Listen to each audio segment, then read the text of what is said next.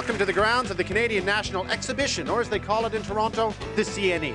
And I have in my hands the hottest ticket in Canada, an all-access media pass to the Royal Agricultural Winter Fair. I've never been, but I'm about to find out what it's all about.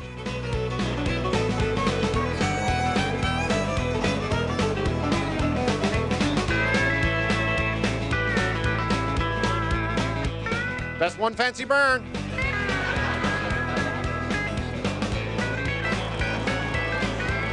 And now I'm here with Bill Duran, who I bumped into, and you're actually the CEO of the Royal Winter Fair, right? I'm the producer. You're the producer. So give me the quick overview of what the fair is all about. It's the Olympics of Canadian agriculture. We have over 6,000 entries from jams, jellies, honey, maple syrup, livestock, as you can see, sheep and goats. It's the largest agricultural event in North America.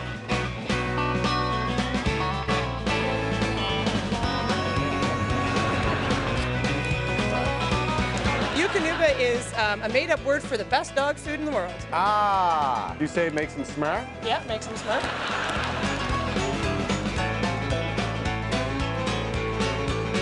Now, that woman is gently stroking the cow's underbelly with a stick. Looks like a stick with a nail in it. It's just a calming thing. It's kind of like someone like running their fingers through your hair or something. Oh, I like that. Isn't that nice? A little harder. Oh, yeah. Now this is very exciting. You have 1, 2, 3, 4, 5. You have 6 heifers now are in the ring, and then you have a full crowd here, and the crowd are looking at the well, I guess the back side of the heifers, and well, it's better than some plays I've seen. Oh, I like this one because she kind of looks like a hairless cat. And what's your name?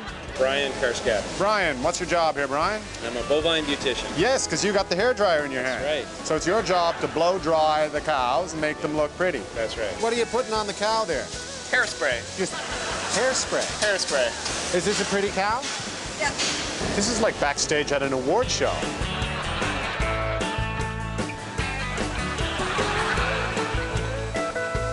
The thing you wouldn't expect is the overwhelming smell is pizza. I thought it was going to be something else. Remember when you were a kid and you'd look in the Sears catalog and they had the murals of like the beach scene, and I used to always think only rich people would have those for the rec room? Now this would be a good mural, eh? Maybe for the dining room, and of course there's lots of contests here like this one. Name the painted horse. I'd name the pony Disgusting.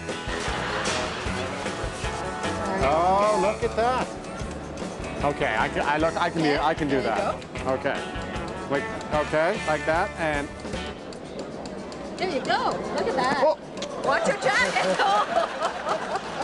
point towards the bucket. So in the bucket. Yeah. In the bucket, okay. Grand chain 8 and grand chain off, grand chain halfway around that hull. If you don't like what you got, why don't you change it? If the world is all screwed up, rearrange it.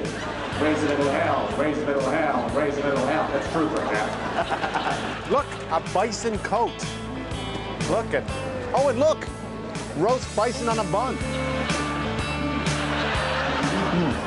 So Nicole, Yeah? it's Nicole, right? Yep. You're the resident sheep shearing expert? Yep. And you're gonna teach me how to shear a sheep. Yep. Okay. Whoa! Whoa! Whoa! Have you done this before? Yep. I mean, television.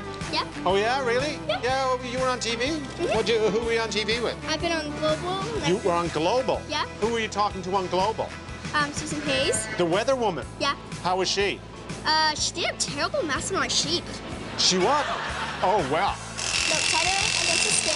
Tighter against the skin. It won't hurt the sheep. No. Am I doing better than the woman from Global? Yep, you are. How much better on a scale of 1 to 10? I'd say you're doing about 9.5. I love you.